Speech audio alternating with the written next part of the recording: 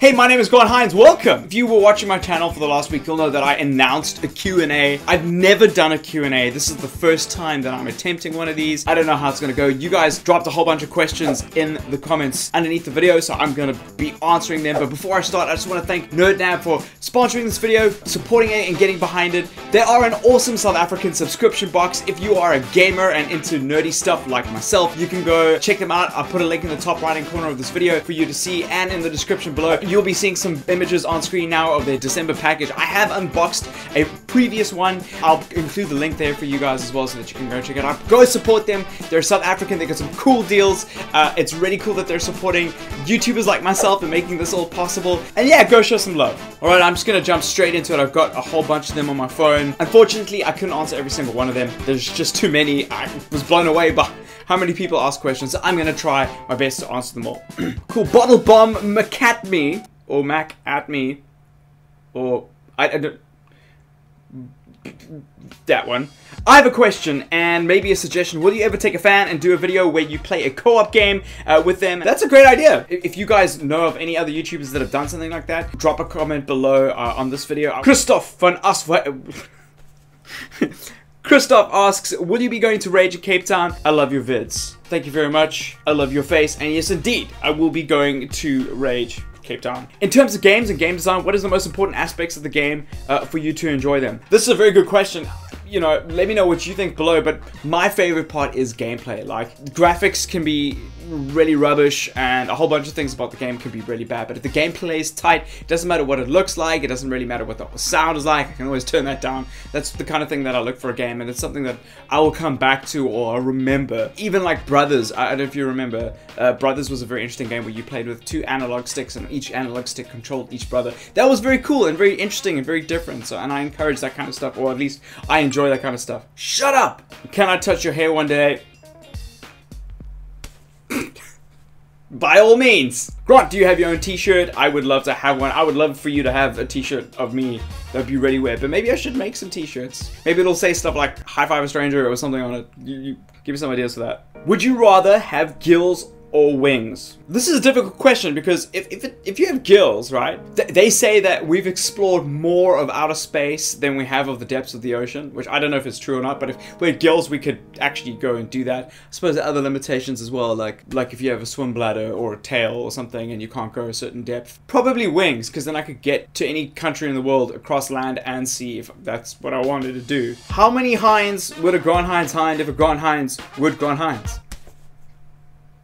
What kind of question is that? Like, what was the first PC game you ever played? And by the way, I love the hair. Thank you, Salty Pretzel. Salty Face Pretzel. Probably the first game I ever played was a game called Cull Games. It was like a sports game on an old PC. It was like before 486s. If you don't know what 486 is, I'm showing my age. I think it's in my Draw My Life video, but yeah. I think Cull Games was the first game that I ever played. I have gotten a lot of questions on this, and I'm gonna pop them up all over the screen right now, but essentially, the question is like, what's your advice on starting a gaming channel? Or do you have any advice for any YouTubers that are starting out? I don't ever consider myself much of a success. I don't have a crazy amount of subscribers, but like one of the things that I've been working very hard at this year is dedicating the majority of my time to it. And working super hard at making it happen and making it flourish. If you want really direct advice, the first thing is I'm going to include a link to this document or this webpage in the description. YouTube have a really cool guide on how to build your channel, and I've been like studying that because that's really helpful. The other thing is study super hard on the YouTubers that you really like to watch and find out why those videos are doing super well. Find out like what is it about their videos that is being successful. Take those elements and like make it thing. Like if you're really funny, make funny videos, but like make sure that your friends are verifying that you're funny. It's not just you that thinks you're funny. The other bit of advice is to collaborate with people that are keen on growing their channels, and people that aren't just making a channel, people that have a similar amount of subscribers to you and are working as hard as you. I know some really big YouTubers, fortunately, from the UK, and I've had a lot of like advice given to me from them. Guys like Ali, he's a great dude, and he's uploading like 2 or 3 videos a day. Like, I mean, that is madness. Like, and it just shows you the kind of dedication, even at his level, that, you know, that he's doing. Ninja! Shh! What has been your favorite project both on and off of YouTube? I think YouTube as a thing for me has been my favorite project. I've worked at a couple of companies over the past. I've done a lot of TV work. I still do some TV work, so some of you guys watching probably watch me on South African TV. But by far the coolest thing about any of the work that I've been doing is YouTube, because I get to chat directly to you. I can answer these questions and be quite candid and build into a future of gaming in YouTube in South Africa, which is super cool. And just getting people hyped about games as much as I am, that's not on a TV show dedicated to cooking or dedicated to like teen lifestyle or whatever the case is. Those things are all good and cool, but the things around them are my passion. Gaming is, you know what I mean? So like being able to share gaming with you and interact with you and answer these questions, this is super cool. I mean, what project is better than that? Wi-Fi Toaster says, here's my question. If you could make a video game, what would it be like? I have no idea. I'm glad I don't make video games. Making video games is very hard. I've got some videos coming out through the year. I'm going to do some really cool stuff with people that have made video games. I did a Skylanders video last year where I went to New York to see how they make those games. It's a lot of work. I don't know if I would ever get into making that. I like games that are a little bit different and that try to make you think a little bit more, a little bit out of the box. Alez has been playing a game called That Dragon Cancer, and that's games like that just like make you sit and think about why we play games and what video games are and how they've impacted your life and what they could possibly do one day. And that's impressive. Who is your celeb crush? J-Law is pretty cool. She's got the whole package. Not only she's beautiful, she's courageous and funny and witty and smart. Happy 2016. Happy 2016, back to you. Next, can you dye your hair the same color as the skateboard in the background? Ha! Can you see? There's skateboards over there. That would be a really cool idea, firstly. And secondly, I want to take this time to give, this is a mate of mine's company. It's called Cubano. They're a skateboard company that's local in Cape Town. There are a couple of places to find out. Go follow them on Twitter and find out where they sell them, because they're super cool boards. If you like penny board type things, they're awesome, and they're local, and they got like ones that are gold and glow in the dark. I gave Casper and Joe some because they were so badass. Are you going to Rage Expo this year? Yes, I'm going to Cape Town and most likely Joburg. Which countries have you been to overseas? Well, I've been very, very fortunate to have traveled a lot. Spain, I've been to the UK obviously a couple of times. You guys might have seen some of my vlogs. I've been to Germany, to Cologne for Gamescom. That was epic. I've been to America. I've been to LA, San Francisco, New York, Florida. I've been to Washington, DC. I'd like to travel a lot of the States more because, you know, those are like the big parts of it. I think there's a lot of exciting other places in the United States that are unique and different. Have got their own like flavor, like Las Vegas, for instance. I think that's a very interesting idea for a city. It's like a concept that they have made into a city. I'm hopefully be traveling a lot this year, and I'll share those travels with you because I know that I'm super fortunate to travel. It's not something everybody gets to do. The least I can do is share as much of it with you guys as I can. Hello, didn't you go to Africa with Casper, Ollie, and Joe? Ask the people that watch my videos. Lauren Dixon Paver, Lauren Dixon Paver's got a very cool YouTube channel. Go check her out. Very honored that you commented on my video. Not a gaming related question, but what made you choose to become a vegetarian? And what are your best, worst things about it? Also, any advice for someone who's considering it? Obviously been following my Instagram and tweets. I don't talk a lot about anything else other than gaming on my channel. I have been a vegetarian for a couple of years now, and it's been amazing. It's been an incredible time. I chose to become a vegetarian because after giving it a lot of thought, being challenged by a lot of friends, I have come to the personal understanding that I think it's unethical to kill animals for food if we can avoid it, and we have the luxury in 2016 in most first world. If you've got a computer and you're watching this, or a cell phone, you probably have the luxury to do that, and it's a privilege to give up meat and give life to animals. The best thing is that it's a lot cheaper than eating meat, which is great, so I've saved a lot of money. Also, you're conscious about what you're eating, so you're eating a little bit healthier. I'm losing weight and I'm getting fitter, which is really cool. The worst thing is bacon, man. I love bacon, but no sacrifice is too big for something as important as that I believe in, and I don't want to be a part of that. The best advice I can give you is to stay motivated. It can be quite challenging at first. Once you get through the first week or two and you've shifted your thinking around what you've got on your plate, it actually ends up being a lot easier. What is your favorite game and why? Okay, this is hard. I have a lot of favorite games and they usually happen at different times in my life, but probably my favorite game of all time has got to be Half-Life. Half-Life kind of changed a lot of my gaming. When I was growing up, it was like I was playing Mario Brothers, and that was incredible. And Super Street Fighter 2 was amazing. I used to spend a lot of time with my brother. Micro Machines as well, on the Sega Genesis, and those games were really cool. But Half-Life did something that no other game had done for me before. I played a first-person shooter through the eyes of the main character who was telling a story, and I really felt like I was in a movie. That was the first time I could do that. And there were little things like there were health packs next to the dead soldiers instead of like hanging on a wall only, like or floating on the center of the room, like you might see in Serious Sam. But that's how all games kind of did it. Why did you start YouTube? Good question, and it's something that if you have a YouTube channel, you should be asking yourself. I started in television. I was presenting video games on TV. After a couple of years, I ended up at an online company that was just doing online video, and I dedicated myself to doing gameplay videos and trying to compete with YouTube at the same time. And YouTube was Google was bought out by YouTube at roughly at that time. It was like 2009-ish, and I was making like pretty much Let's Plays that you might still be able to find a couple in the backlog of my videos, and they're very embarrassing. Let's Plays were new, we didn't know what we were doing, but I had a lot of fun doing it. And I did that for a couple of years actually, but we weren't really on YouTube at that stage. I just kind of put the videos on YouTube afterwards. And eventually the company went under, and I went back into TV, because that's what you have in South Africa is television. So I went back to do TV stuff for a while, and I met Casper. He had 200,000 subs, and that was like 4 years ago or something. And we went out for breakfast, and I asked him a little bit about it because I come from that background. Obviously, he doesn't do gaming stuff. Yo, what advice could you give me? And I helped him out with some stuff. Like I got him on some TV shoots and stuff. He inspired me a lot to move into YouTube as a YouTuber.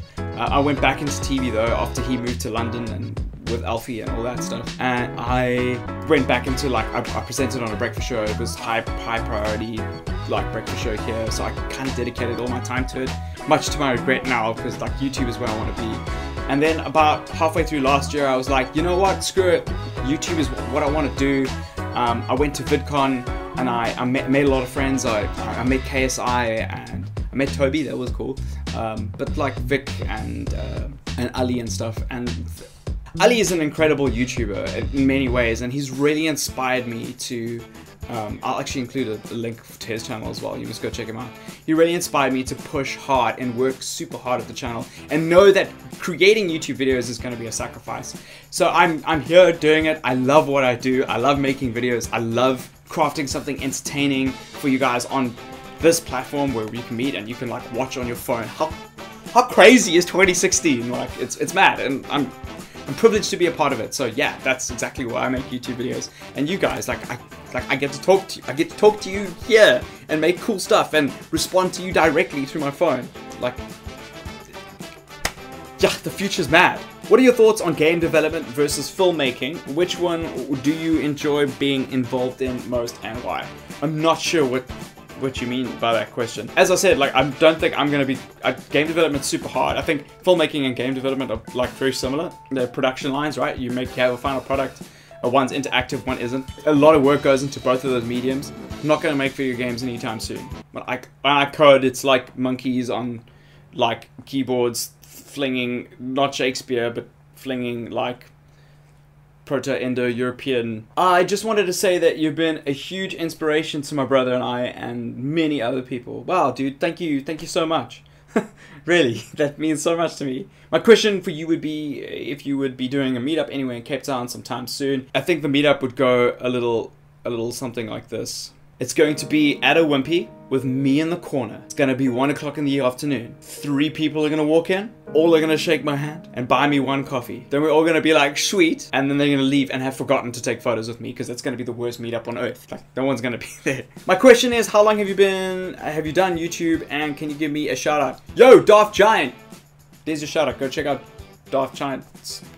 He's holding a fish in his what is he doing in that profile picture? That fish is so big, he could put his head inside that fish's mouth. I've been doing YouTube for a while now. If you look at my channel analytics, I think it says like 3 years. But honestly, I've only been taking it seriously since June last year. If you had to describe a rusk to someone, how would you do it? Well, rusks are the bomb. You probably have rusks all around the world, but this is my favorite rusk. There's all these fancy rusks that are coming out now. They're not real. They're not legit. This is the real deal. We can have as many arguments about this as possible if you are South African, but this is still the original. Inside, there's the rust. It's like a very hard biscuit that, can you hear it? It's like really, really hard. The magic about a rusk is that you dunk it in coffee. You take this and you dunk it in coffee until it soaks. My coffee is actually a little cold. It's been out here for a while. And then when it's nice and soft and juicy and soaked up all that coffee, that's when you know it's ready for your mouth, the hole in your face. Okay, it's cold. Coffee's cold, so it didn't work. Technique failed. Fell into the coffee. But that's actually my favorite part. Now, so it gets controversial. Best part for me for a rusk is when you get to the end and all the rusks have sunk to the bottom of the mug, and they lie in the bottom of the mug full of crumbs, and you get to the bottom of your cup and you're like, ooh girl, that's the best part, and take a teaspoon and eat it. That was rusks for you. What are your PC specs, and can you do a setup tour? Also, where do you live? Where do I live? Bro, you don't want to... Why would you want to know where I live? Secondly, my PC specs, I will list those in the description. There are a lot of things I'm saying that I'm going to list in the description. Just, if I miss any of them, just comment below. What's the scariest thing you've ever done? Look, the scariest things that I've ever done are not things that I've ever brought upon myself. I'm petrified of spiders. Petrified. So I've had a lot of moments where I've walked into a room and there were spiders on the walls, like right next to me, or on the ceiling above me. And in South Africa, we get something called rain spiders. They're petrifying. They're like the spawn of Satan, and they roam around freely in the streets. It's bad news. Don't ever come to South Africa because of rain spiders. No, I'm joking. I'm so glad no one ever asked what my most embarrassing moment is, because that's another story for another time. Please buy me a PS4 and gaming equipment. Yes or no? No. I'd like the answer to be yes, but if I was rolling in PewDiePie cash, I might say yes. Will you be going to Rage Cape Town in March? Yes. Does Les know that video game discs turn you on? What?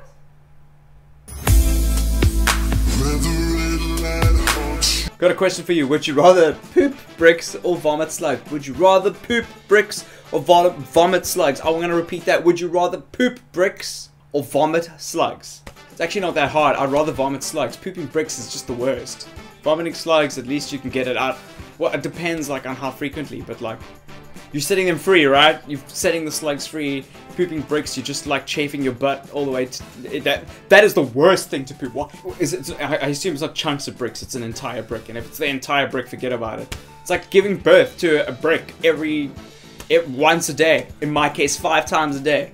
EIE Productions ask, and go check out, yeah, they're super cool, super cool. Go check out the channel. Want to come with me when I dye my hair white? Like, just watch you dye your hair white. Just Snapchat it. Like, it's the same thing as me being there, right? I'm impressed that you're doing that. Maybe you should, once you've got it white, you can use that as a base and go pink or something. Thank you so much for watching and asking all those really personal questions. I'm sure people can get a little bit dirtier next time. Thank you so much to NerdNap for getting behind this video. Go check them out. Don't forget to do that. I'm excited for 2016. I hope you guys are too. It's going to be such a kick-ass year. If you want me to do Q&As again, let me know.